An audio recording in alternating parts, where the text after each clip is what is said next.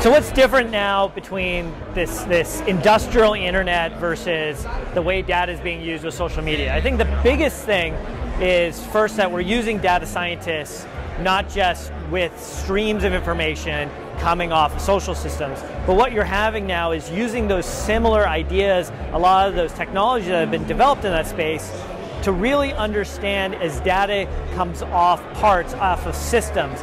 and processes. And when I say processes, think about like how a railroad moves, a locomotive moves across railroads and to move from one piece of equipment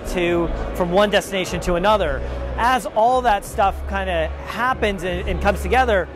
we're going to see all of the things that are used in the social space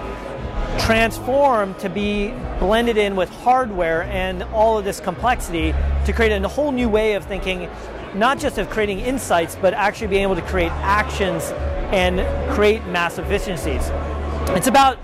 just changing 1%. We move 1%, we radically transform things by billions of dollars, whether that's due to fuel cost efficiency in airlines or healthcare costs, just from the ability of moving people or getting people to the right type of treatment.